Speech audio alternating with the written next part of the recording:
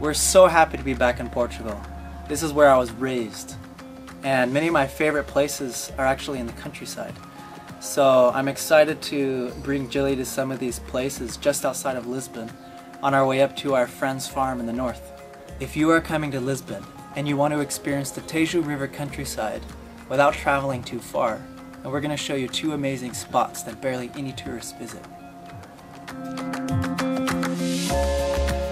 We made it to the countryside of Portugal, flew into Lisbon and drove straight out of the city so that we could be in more rural, small towns.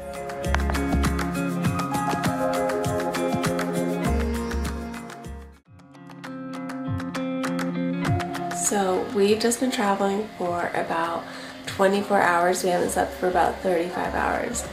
We chose an Airbnb right in the heart of a little downtown of this small Portuguese town in the countryside. Little did we know, right outside of our window tonight, they're having a concert. It just turned 9 p.m. and it hasn't even started yet. So this party is going to be rolling all night, and I have a feeling we will not be sleeping.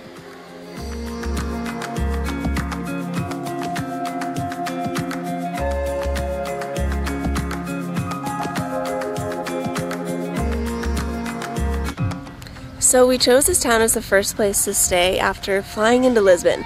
We had just been traveling for over 30 hours. We wanted somewhere small, peaceful. This beautiful medium-sized town has this gorgeous, huge park, cafes and restaurants. Our Airbnb is right across the street. It's the perfect stop right when you fly in if you want to get out into the countryside. It was like an hour to drive here. This is the Airbnb that we stayed in the first night. Dane, what town are we in? Vila Nova de Barquinha. And how was the concert last night right outside our window?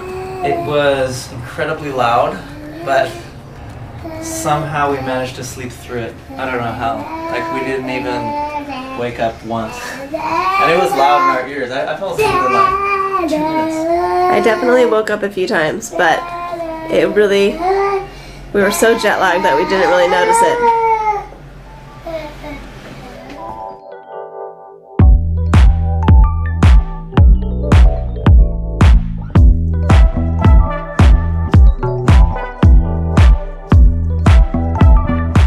It's just us and one other couple here at this gorgeous castle, and I think that that's one of the most amazing things about being out in the rural countryside of Portugal, is that nobody's here.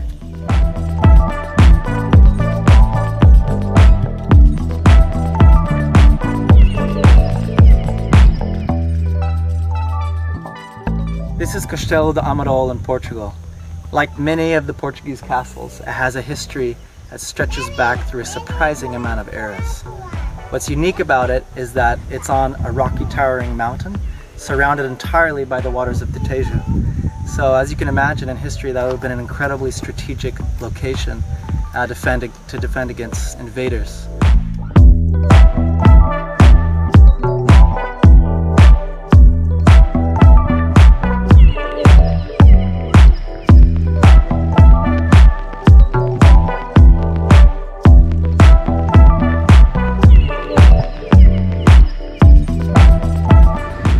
To a Lidl right now. If you haven't heard of that supermarket in Portugal, we think it's the best. Super cheap bread that they make daily there, and pastries, and just a really good selection of cheeses and yogurt. So I'm gonna go try and find one.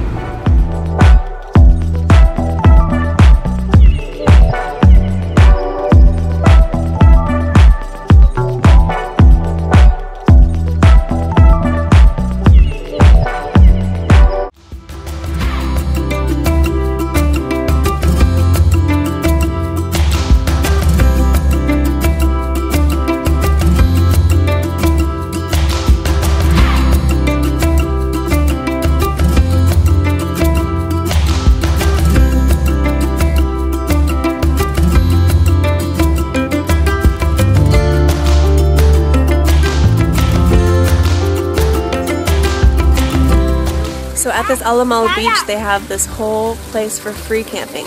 It's loads of different terraces that you can set up a tent on for free, and I guess there's even some beautiful shaded terraces down by the river. So it's a pretty amazing place that they just allow you to come and stay. And then there's this fresh spring water pool, which it's not super clean right now, but it's still amazing. So nice to be able to jump in and clean off.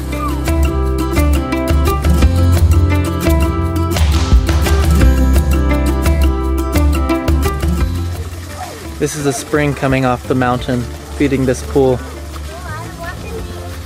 And Castelo de Belver in the background.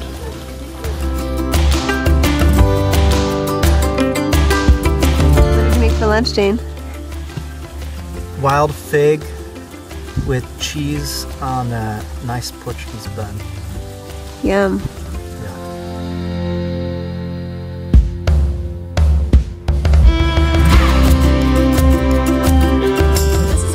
Walking path. It starts at the cafe right on the beach, and I think it goes really far.